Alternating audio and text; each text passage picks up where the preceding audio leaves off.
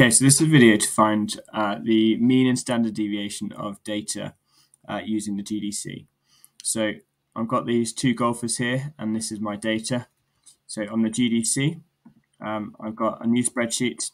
I've put the data in for golfer A, 2.5, 4, 6, 2, and 5, and golfer B, 4, 3.5, 2.5, 3, and 2. And I'm going to label them. I'm going to label them as golfer A. I'm going to label golfer B. So to get the data we want, or the statistics we want, I'm going to go menu, statistics, calculations, and we have got two lists, so it's two variables. My first list was my golfer A, and my second list was my golfer B.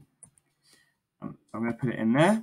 So what I get my X values first. So that's my golfer A is my X list. So I've got X bar, that's my mean, 3.9.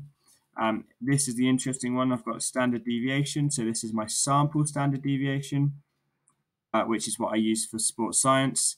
And this is the whole population standard deviation, which is what you use for AISL in your basic maths course. So make sure you know which standard deviation you're using. If I keep going down, N, how many people I've got in my sample, and then I go Y. So Y is my second list, my golfer B. So Y bar is my mean for my Y values, and then my S. So here's my standard deviations, and again, S of Y is what you use for sports science. It's your sample standard deviation, and the one below is the whole population standard deviation, which you use in maths. If you carry on going down, you actually get given your correlation value, your R value, Pearson's product correlation.